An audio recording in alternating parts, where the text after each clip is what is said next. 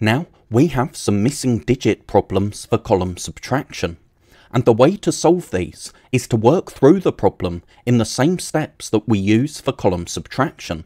So that's working from right to left, so starting with our ones place value column.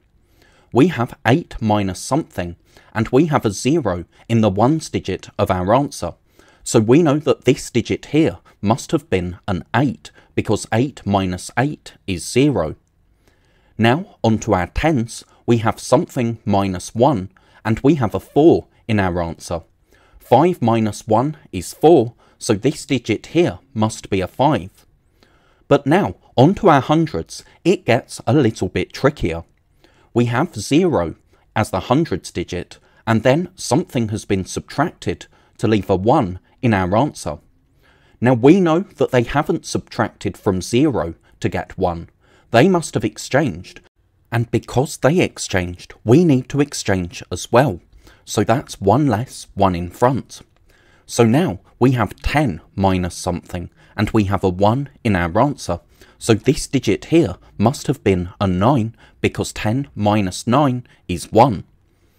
Now onto our thousands, we have 3 minus 8. So we need to go to the left, 1 less 1 in front, and then 13 minus 8 is 5. Now we have 0 minus something, and we have a 3 in our answer.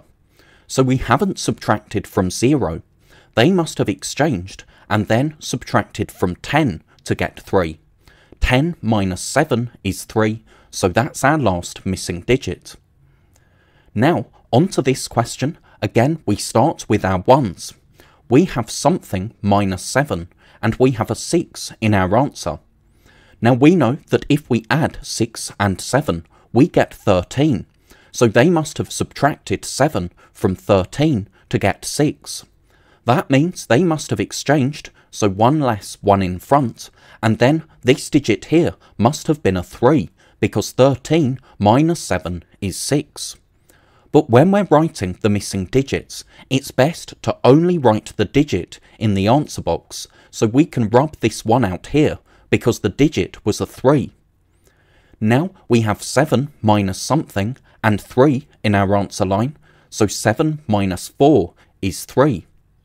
But now onto our hundreds, we have 0 minus 5. So we know that they must have exchanged, but we don't know the digit that they exchanged with.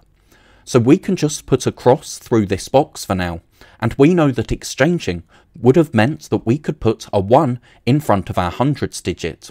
So now 10 minus 5 is 5, and onto our thousands, we have something minus 7, and we have an 8 in our answer.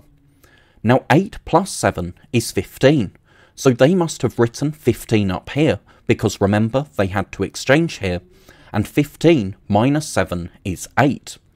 Now to get the 5 in 15, this digit here must have originally been a 6, and then when they exchanged, they changed it to a 5 so that they could put a 1 in front of their hundreds digit.